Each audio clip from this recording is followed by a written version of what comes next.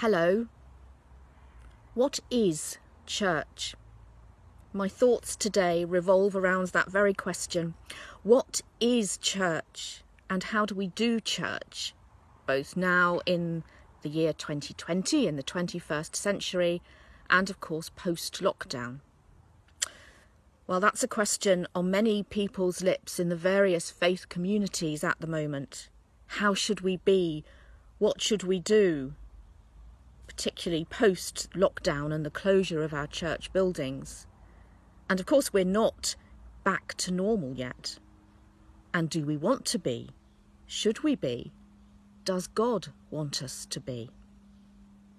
Tim talked in his sermon a couple of weeks ago about the purpose of disorientation, about the biblical pattern of things being settled, then God throwing them asunder into disarray and confusion, and then resettling in a new way, perhaps a challenging and probably an unexpected way.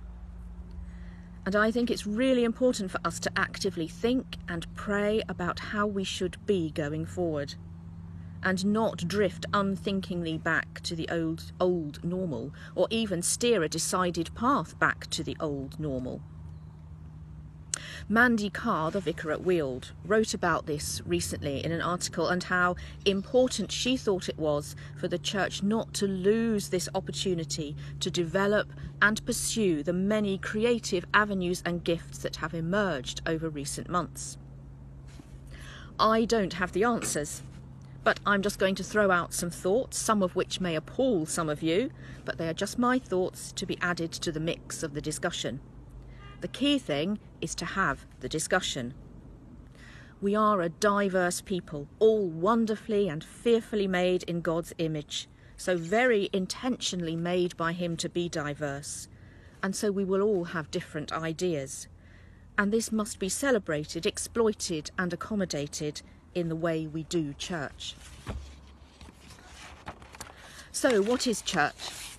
Well, you don't have to be in a church community for very long before someone points out to you that the church is decidedly not the building.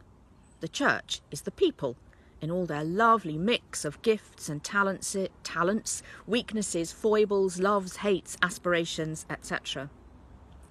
Many of you might remember that childhood action rhyme that I can't do very well. Here's the church, and here's the steeple, open the doors, and here's the people. So yes, the people are key, and I don't think many of you would argue with that.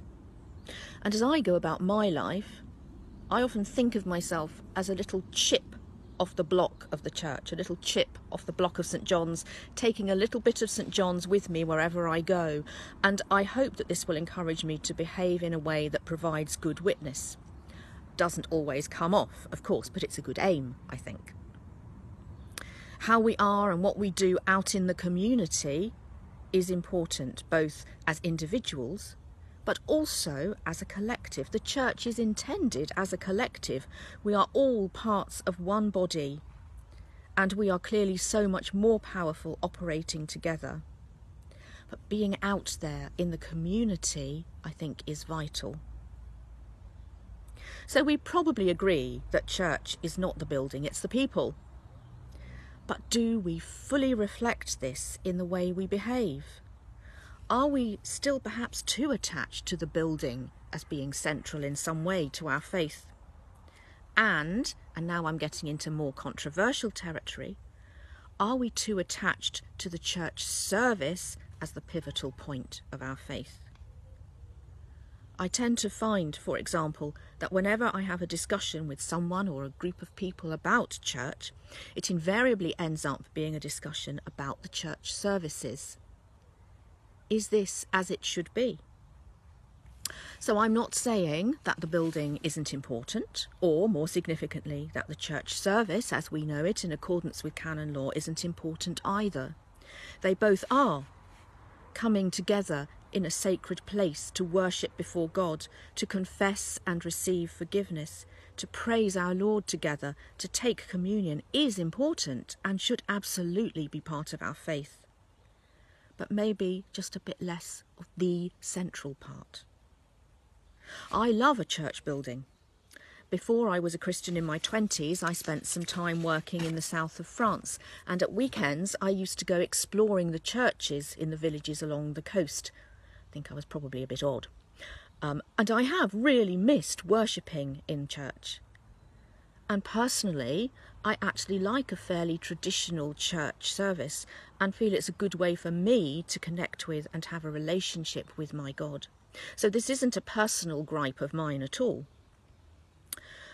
But I do think it might not be the best way for all people of all ages in 2020 to discover and develop a relationship with the Lord.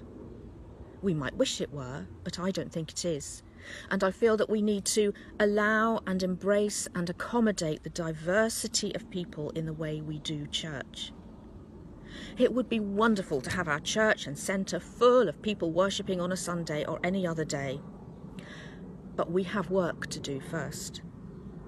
Our job, above and before all else, is to go and make disciples of others.